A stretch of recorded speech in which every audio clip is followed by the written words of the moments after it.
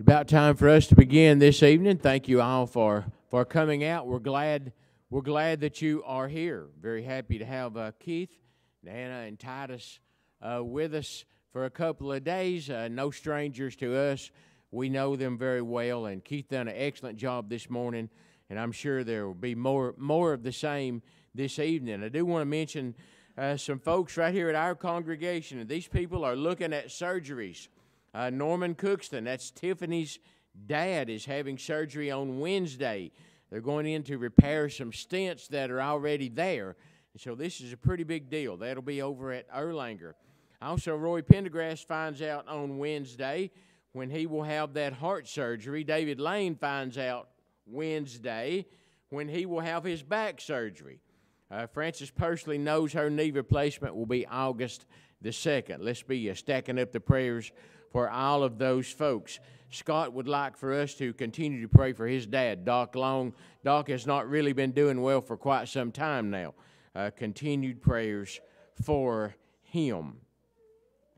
Tonight, Kim is going to be leading our singing. Brian Moody is going to lead us in prayer. I'll be taking care of the Lord's table, and then Sawyer Pendergrass is going to lead the closing prayer.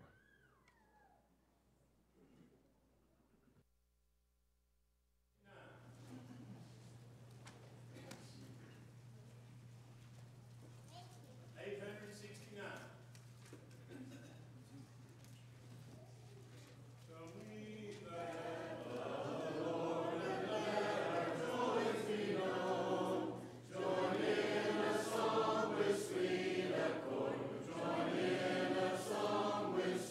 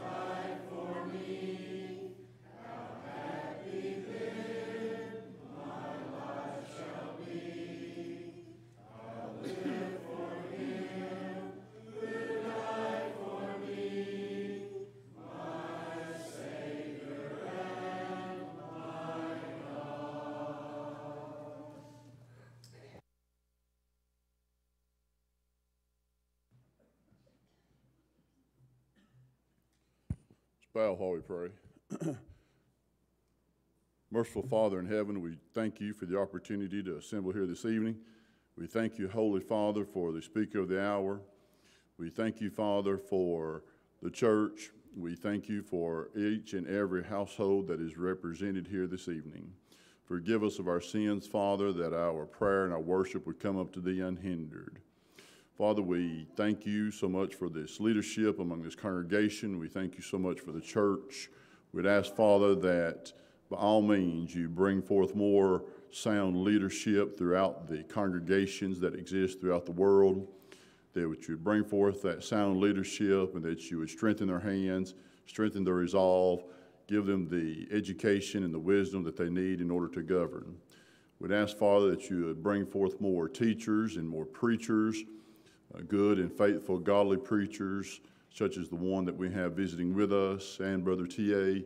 We'd ask, Father, that you strengthen their hands, strengthen their resolve, and that you would bring forth a multitude of those willing to teach and to preach throughout the world. Here in the United States, we have such a drought of needing preachers and who are faithful to spread your word. And we just ask that you would bring forth more faithful, godly preachers and faithful, godly elders, that each and every congregation may have the appropriate preaching and representation and leadership that it needs. We're mindful, Father, of those that were mentioned that are going through surgeries. We ask your blessings upon that. Those that are sick, we ask that you care for them. We pray for those that are chronically ill due to age, being elderly, and we ask that their pain be minimum and that their spiritual foundation will be strong as they enter the latter parts of their lives. Father, we live in a world of mass communication, and just as Lot's soul was vexed daily as he dwelt among the inhabitants of Sodom and Gomorrah, we cannot help but feel the mourning and the loss and the utter shock about the moral decline within our country, a nation that no longer protects its children, it protects the innocent, but we live in a nation where evil is called good and good is called evil.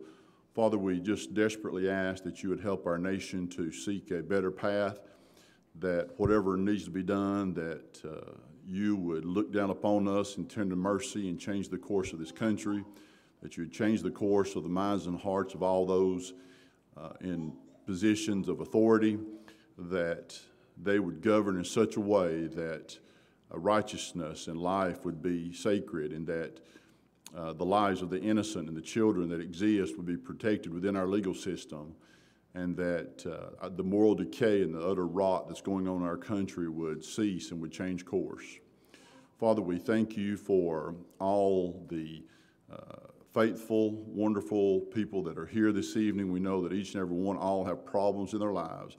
We ask that you look down upon them in tender mercy and care for us each and every day and each and every step that we take.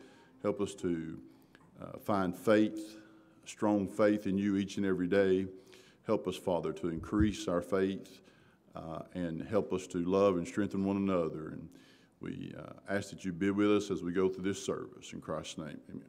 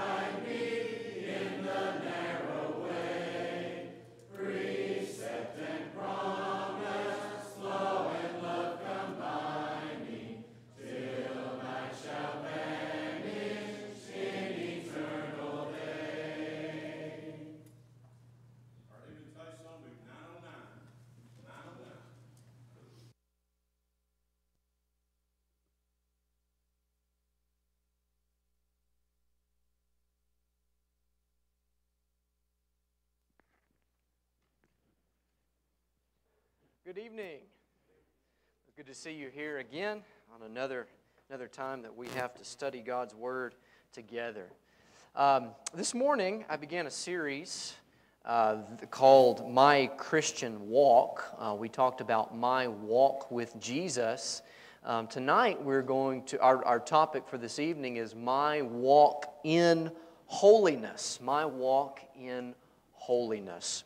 At the end of the book of Exodus, after, in your Bible reading, you read through Genesis, and then you get to Exodus. There's 40 chapters there. When you get to the end of the book in Exodus, after they erect the tabernacle, there's much excitement in the air that the people, Moses, is about to enter the presence of God. And much excitement that's going on. But then they hit a roadblock in the latter part of the very last chapter in the book of Exodus. They hit a roadblock in that they are not, Moses specifically, he is not able to even enter the presence of God. Like he was before, like he was prior, now, all of a sudden, he's not able to. He's not able to go in and commune with God.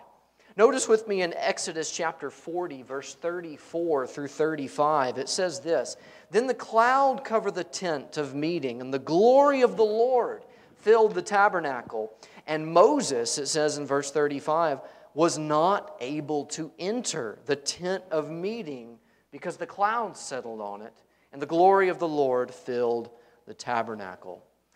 They cannot go into the tabernacle because their sin has damaged their relationship with God in more ways than they can fathom, in more ways than they realize in the moment.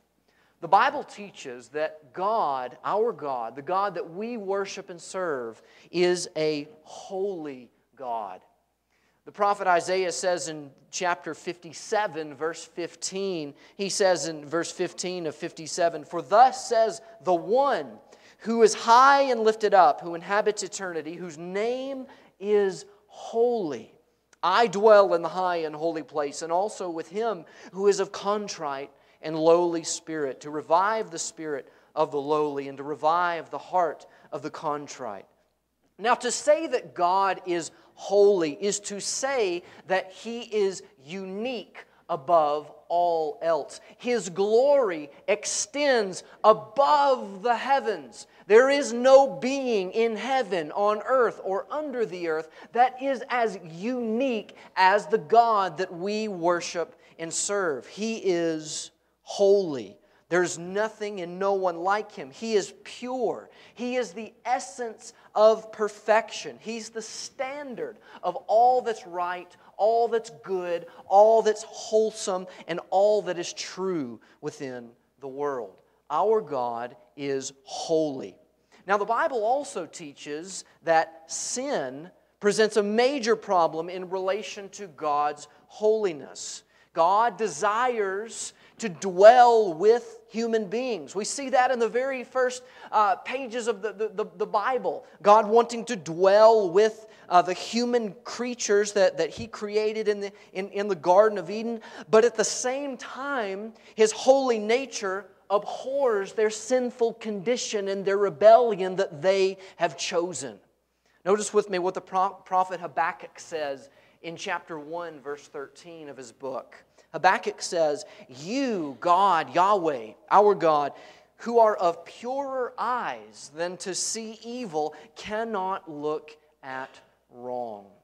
Now, the biblical doctrine of sin teaches that sin is more devastating than we possibly have the ability to even fathom.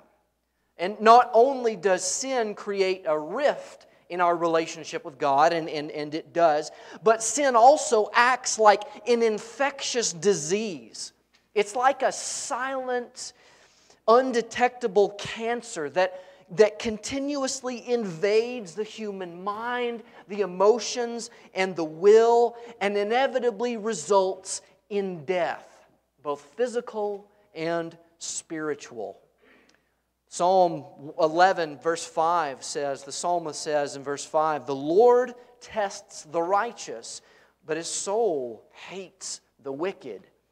Not just a certain group of people or a certain kind of people or a certain class of people does this describe, but the Bible teaches that all people have sinned and fallen short of God's glory. People have committed personal sin. The Bible teaches that there is none righteous, no, not one. All of our good works, all of our good deeds in an attempt to earn God's favor are like filthy rags, the prophet Isaiah says, in the eyes of God, because sin has so corrupted humanity that there is nothing we could possibly do by our own power or our own strength to repair the damage that it has caused within us and within the cosmos. We are dead, Paul says in Ephesians chapter 2, in our sins and in our trespasses. Now, this biblical doctrine of sin, it presents a major problem because God's holiness is like the sun.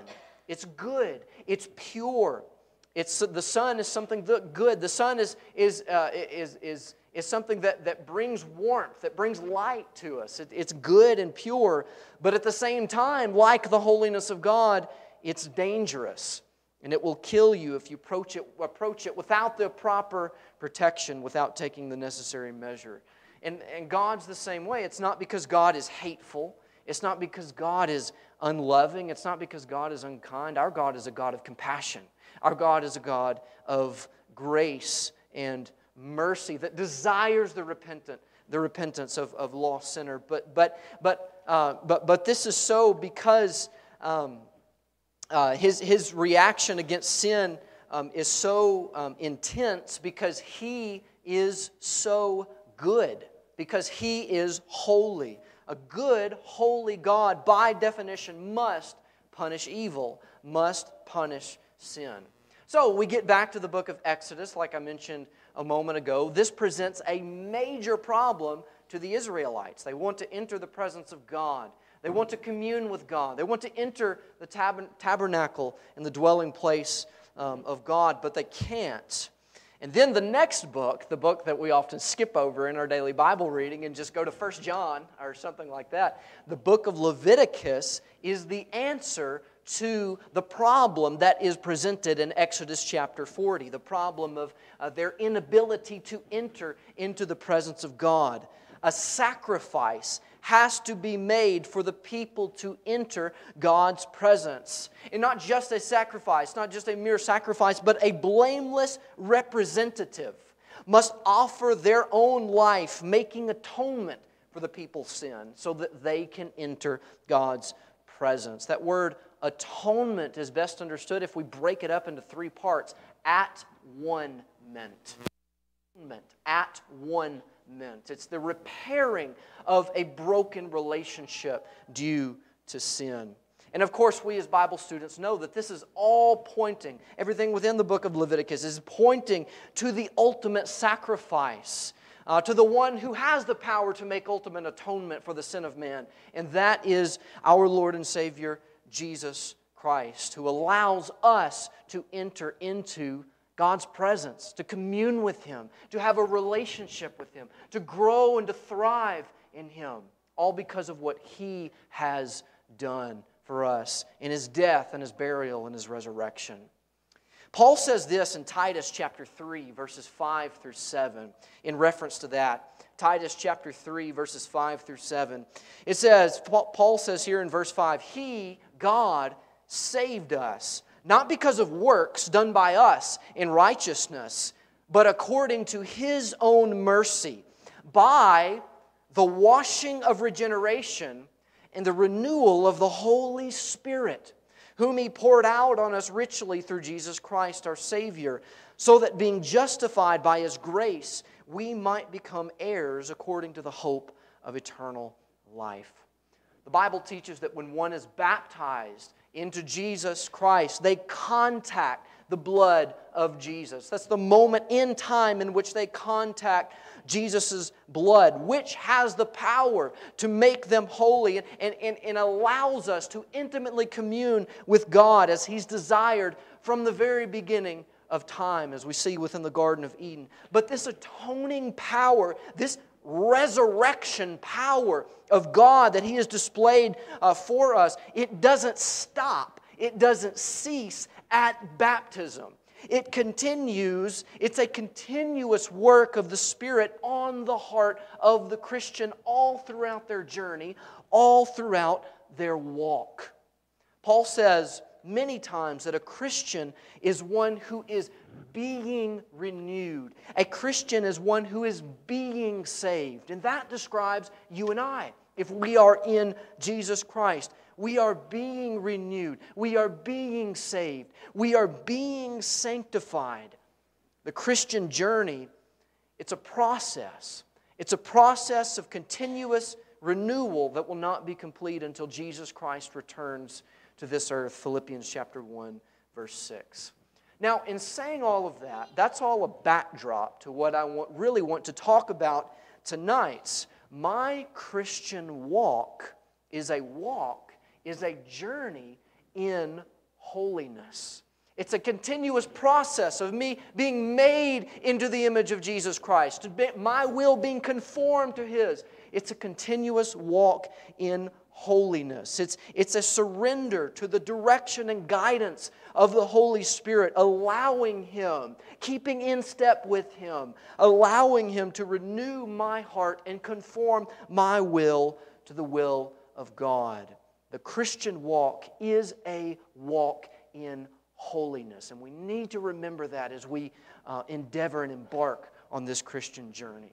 So for the remainder of our time, what I want to do is I want to talk about what it means to walk in holiness, and just to give you a few points of how we, as God's people, can do so more effectively within our Christian experience. How we can walk in holiness. Number one, walking in holiness means to see sin for what it really is, ugly beyond measure. If you've ever seen the movie The Matrix, you know that it portrays this fantasy world.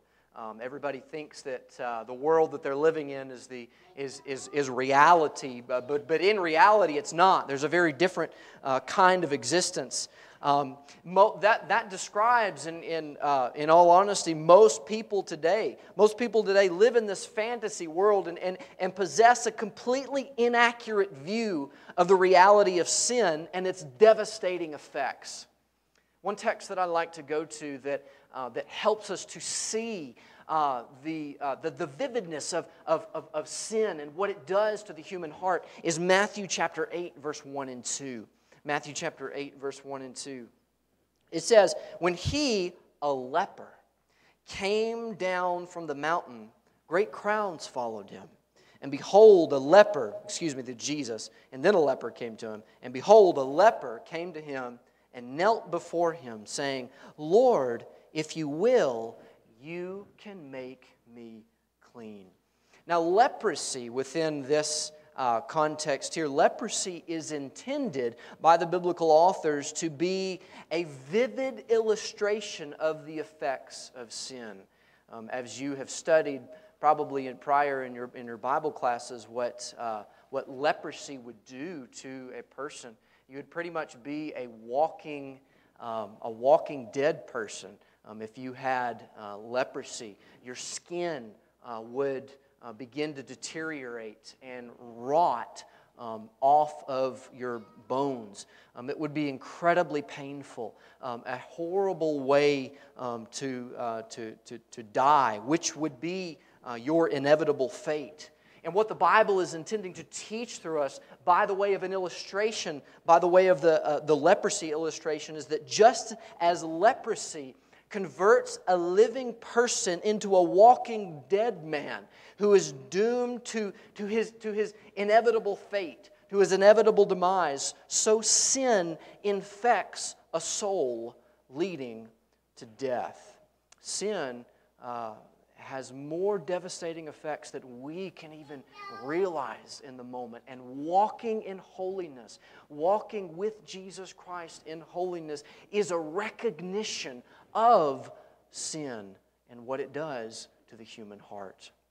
Now, another principle that teaches us the reality of sin and opens our minds to what it really is in Matthew chapter 13, I believe, in verse 41. Matthew chapter 13, verse 41. I'm going to read verse 41 and 42.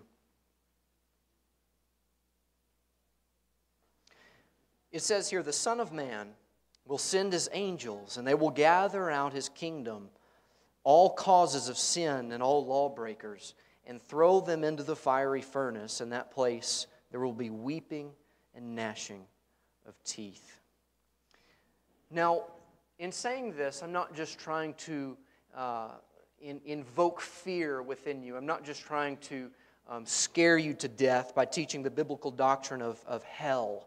But as we think about hell rationally, it can help us to better understand what sin is as we think about it logically.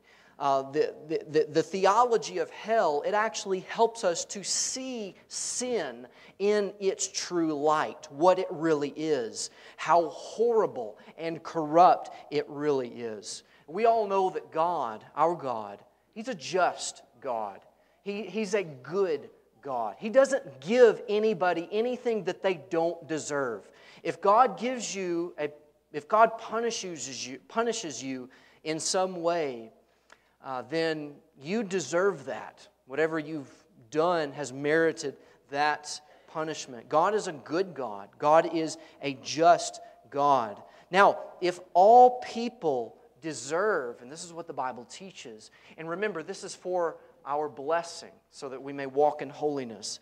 If all people deserve eternal separation in a place as horrific as the Bible describes, a lake of fire, a place of gloomy darkness, a place of weeping and gnashing of teeth, then that must mean that our sin that has entered the world by our own decision, by our choice, that it must mean that our sin must be as equally as horrific. As we behold the doctrine of hell, it helps us to see what sin really is, how horrible it is, and the devastating effects of it. And we know that to walk in holiness is to never forget what sin is and the ugly effects that it renders within the human heart. We know that Peter says in 1 Peter chapter 5, verse 8, "Be sober-minded, be watchful. Your adversary, the devil, he prowls around like a roaring lion, seeking whom he may devour." We know that our hearts, the human heart, it's prone to wander. Remember the song, "Come Thou Fount of Every Blessing." Remember one of the verses at the very end, "Prone to wander. Lord, I feel it, prone to leave the God I love. Here's my heart, oh take and seal it for Thy courts above."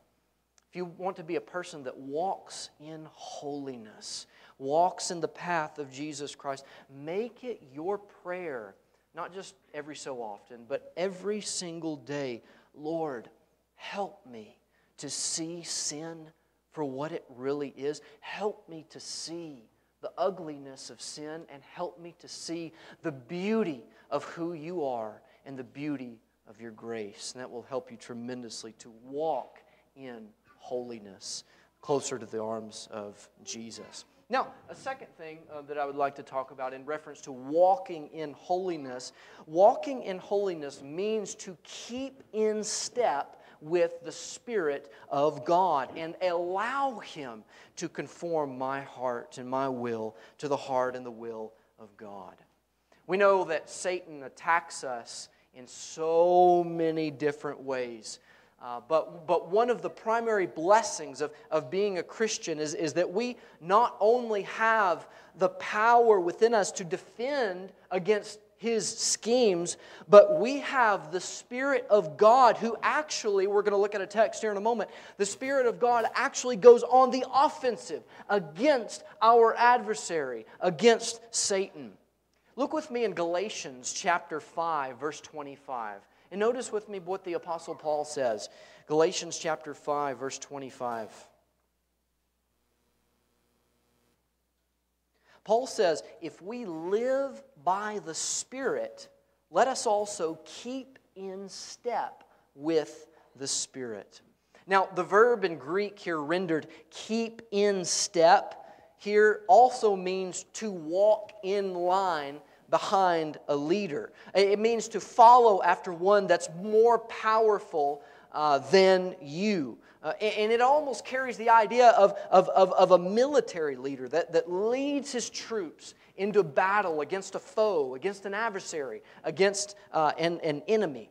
And the implication here, what Paul is trying to teach us, is that the Spirit of God is not just some passive force that solely shields people, God's people, from the enemy's attacks. Rather, the Spirit of God goes on the offensive and leads His people into battle against the works of the flesh, as we see within the prior verses there. And if you look at a few verses earlier, as we're about to do, you can see the weapons that our general, in essence, the Spirit, produces within us and gives us to fight our adversary, the devil. Look with me just a few verses earlier in Galatians chapter 5, verses 22 through 23. Verse 22 says, "But the fruit of the Spirit is love, joy, peace, patience, kindness, goodness, faithfulness, gentleness, self-control. Against such things there is no law." The Spirit of God fights against sin, not only in the defensive sense, but in attack, by producing in Christians the positive attributes of Jesus-like character. Love, joy, peace, patience, kindness, goodness, faithfulness, gentleness, and self-control are my weapons in spiritual warfare that the Spirit produces within me as I keep in step with Him. The Spirit makes me holy, the Bible teaches. The Spirit untangles the web of my sinful nature. The Spirit continuously performs a work of sanctification within my heart. However, I must allow Him to do so. Notice with me what Paul says elsewhere in 1 Thessalonians chapter 5, verse 19. Paul says there in verse 19, "Do not quench the Spirit." Do not quench the Spirit. When we think about the verb to quench is what you do when you extinguish a fire, is it not? When a fire is roaring and it's raging, and you pour water on it, you quench it, you extinguish it, you put it out. You make its incredible power come to a screeching halt. And you do the same thing when you quench the Spirit of God in your life, when you choose to define good and evil, right and wrong, how you see fit. When you choose to love sin more than you choose to love the will of God, you quench the Spirit's sanctifying, making you holy work within your life. Also notice with me what Paul says again in Ephesians chapter 4, verse 30. He says, "And do not grieve the Holy Spirit of God, by whom you were sealed for the day of redemption." The Bible also says here that the Holy Spirit can be grieved. We grieve the Spirit when we participate in the works of the flesh that Paul describes in Galatians, the 5th chapter, and when we fail to surrender to His leading, to His guidance. So we can possibly quench the work of the Spirit who makes us holy, who sanctifies us, and we grieve the Spirit when we fail to follow His leadership, when we don't keep in step with Him. This is what it means to walk in holiness. To walk in holiness means to keep in step with our general, with our leader, God Himself. To follow His leading, to follow His guidance, and allow Him to make me new, to transform me into something magnificent, into something beautiful that is going to be completed when Jesus Christ returns, as Paul says in the book of Philippians. So the last thing that I would like to talk about, the last aspect of walking in holiness, is the fact that walking in holiness is a walk that leads to true happiness, satisfaction, and contentment, contrary to what many people in the world today think and believe. We know that the human heart, as we can see by experience, is a desire factory. And people pursue happiness, people pursue pleasure, people pursue satisfaction in a plethora of ways. In all kinds of pursuits and endeavors do people chase after happiness and contentment and pleasure. And it's interesting that in Philippians chapter 4, verses 11 through 13, that we're going to read here in a moment, the Apostle Paul, he claims that he has found the secret to contentment. He claims that he has found the secret to true and lasting satisfaction. Notice with me what he says in verse 11 of Philippians chapter 4. Paul says here, "Not that I am speaking of being in need, for I have learned in whatever situation I am to be content. I know how to be brought low, and I know how to abound. In any and every circumstance, I have learned the secret of facing plenty and hunger, abundance and need." He says, "I can do all things through Christ who strengthens me." The secret to true contentment, to true satisfaction, and embarking down the path that leads to true happiness and fulfillment and contentment can only be experienced by walking in holiness with Jesus, as Paul displays within his own life. Notice with me what the psalmist says in Psalm 16, verse 11. He says, "You make known to me the path." And remember, a path is the way in which one walks. "You make known to me the path of life. In your presence there is fullness of joy. At your right hand are pleasures forevermore." Not just some kind of superficial happiness and contentment which only lasts temporarily and then vanishes away, but this text says that fullness of joy exists in holy fellowship with God Almighty. Notice the illustration here. You can't get fuller than full. You can't get fuller than full. If I had a glass of water up here tonight that was full to the brim, I couldn't fill it up anymore. That is as full as you could possibly get it. God's commands, His precepts, what He has directed you to do within the Christian journey, within the Christian experience, is not intended. It's not intended to put a heavy yoke around your neck, turning you into some kind of unfulfilled, unsatisfied slave. God's commands, His precepts, His law, His directives, everything that He has told you to do while living within the Christian journey and the Christian experience are for your blessing. They're for your joy. God isn't a fun killer, contrary to what many people believe. God, our God, is a joy enhancer. And walking in holiness is a walk that leads to true satisfaction. And that satisfaction, the Bible teaches, it isn't only a satisfaction that's experienced in the future. It isn't only a satisfaction that's experienced within eternity when we enter the arms of the Savior in heaven, but it's a satisfaction in the here and now. A holy life is a truly fulfilled life.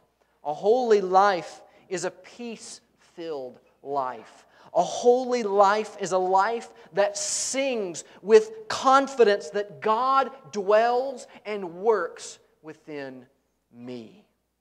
That's what holiness leads to. True satisfaction, true contentment. And if you want to know the secret of what it means to be really fulfilled, walk in holiness with Jesus and keep in step with the Spirit.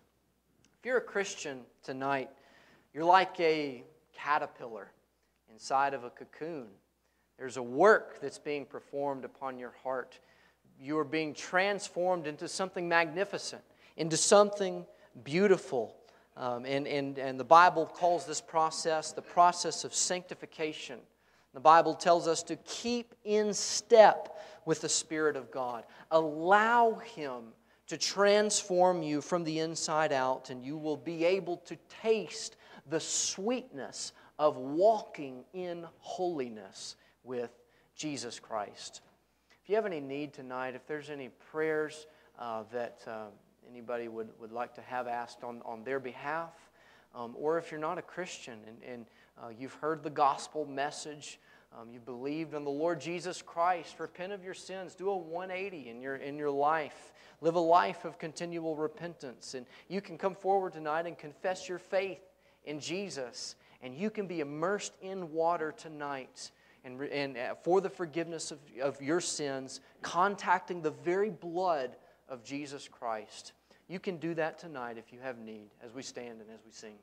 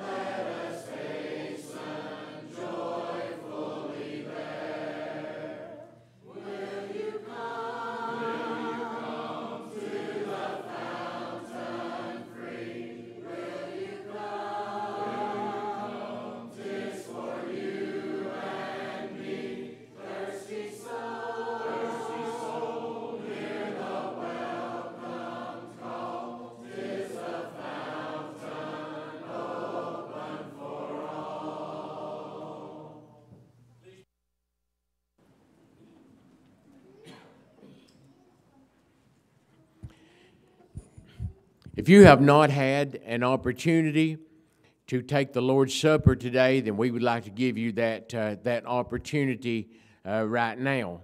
Is there anyone in the audience who needs one of the prepackaged communion cups? All right, then, if you're in need of taking the Lord's Supper, if you will remove the cellophane cover, it will give you access to the unleavened bread. Now, would you bow with me, please? Our Father in heaven, we are thankful for this bread which represents the blood of Jesus that was nailed to the cross so that we might have the chance and the opportunity to spend eternity in heaven. Please help those who partake of this emblem to do so in a way that is right in your sight. And we pray in Jesus' name, amen.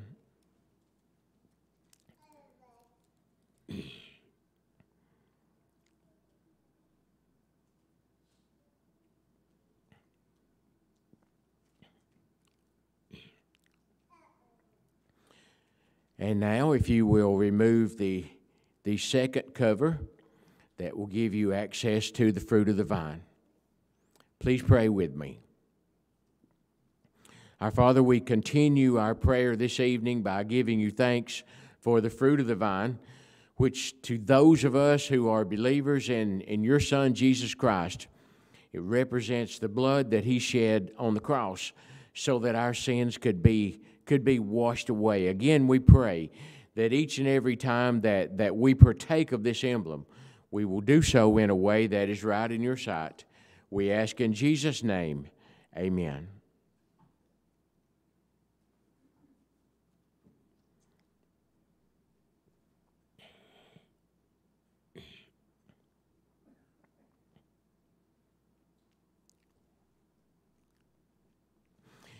If you have not had an opportunity to make your first day of the week contribution and you would like to do so, then there are collection trays in the foyer as you go out, and also if you go out this door, you can also make your contribution as you go that way.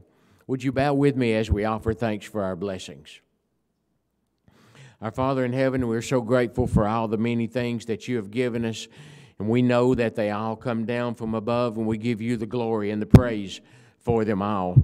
We pray, our Father, that as we return a portion of that to you, that we will do so in a way that is right in your sight, realizing and understanding that God loves a cheerful giver. And we pray that what we give this evening will be used and applied in such a way that would be right in your sight. We pray in Jesus' name, amen. We thank you all again for coming out and being with us this evening. We appreciate Keith and the good job that he's doing for us. He will be with us again tomorrow night at 7 p.m., and we would love to see you at that service. Kim is going to lead us in a closing song, and then we will be dismissed. Would you please stand for the closing song?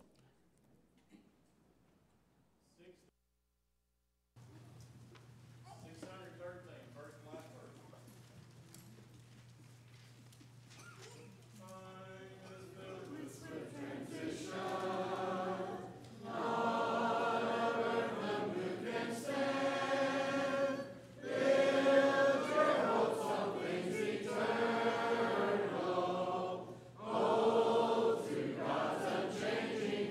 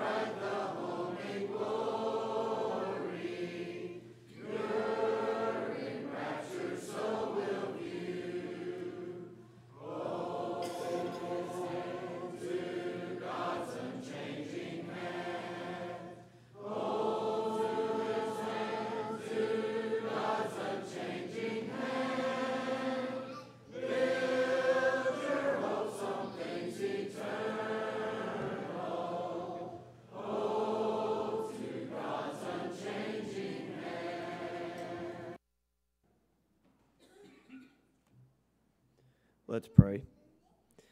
Dear God, thank you for another time that you've allowed us to come together and to hear a portion of your word, Lord, and to worship you. Lord, help us to receive what we've heard tonight and help us to apply it to our lives so that we can walk in holiness, and not just walk in holiness, but let that holiness be a light for you, be an example for you, and let others see your works and what you do and turn to you, Lord, because they see how we live for you. Lord, thank you for the message tonight, and please be with the rest of the lessons that we hear in this series. Help them to all be as good and as meaningful and as truthful and encouraging as what we've already heard, Lord. Please be with us as we depart, and please help us to all come back again so that we can hear the message tomorrow night, Lord. Thank you for your Son, Jesus, and it's in his name that we pray. Amen.